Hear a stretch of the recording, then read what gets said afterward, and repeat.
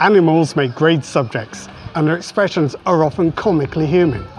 In fact, you'll get the best shots if you think of them as animal portraits and use the same techniques you would for photographing people.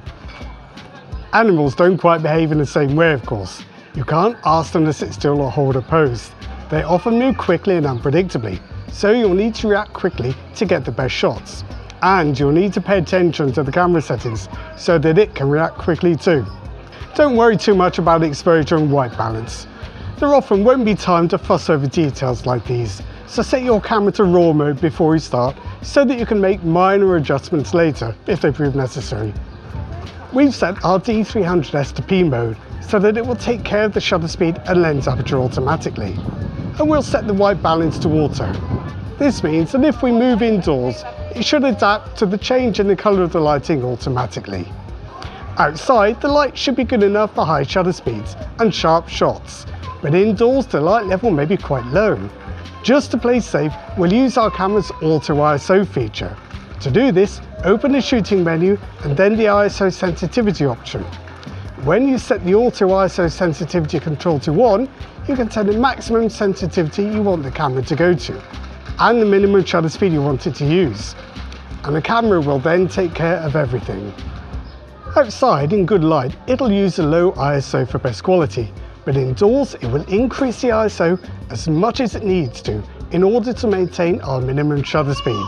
Now you could start shooting straight away, but pretty soon you'll realise that animals can move quickly and unpredictably, and it's hard to keep them in focus. So here's a way to set up your camera's autofocus so that it's more likely to keep up. First, we'll set our D300S to continuous shooting mode. This way we can shoot 2 or 3 frames at a time to improve our chances of getting the perfect picture. Now set the autofocus mode to continuous or AFC mode. This means that if you keep the shutter button half pressed, the camera will keep refocusing all the time, and it will fire as soon as you press it the rest of the way.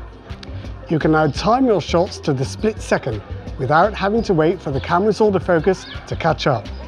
Finally, set the AF area mode to Auto Area AF.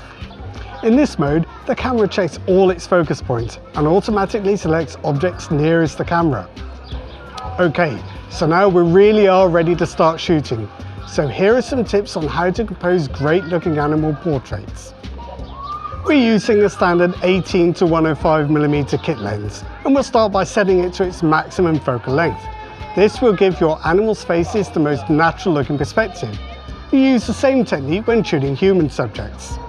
The longer focal length will also make the background larger in the frame, which gives you much more control over the composition. With a wide angle shot, it's hard to avoid fussy, distracting backgrounds full of people, buildings, and other bits and pieces.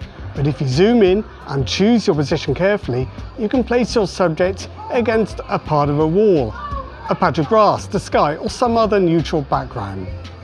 Longer focal lengths also tend to blur the background and make your animal subject stand out more clearly. When you've got some good animal portraits in a bag, you could try getting experimental.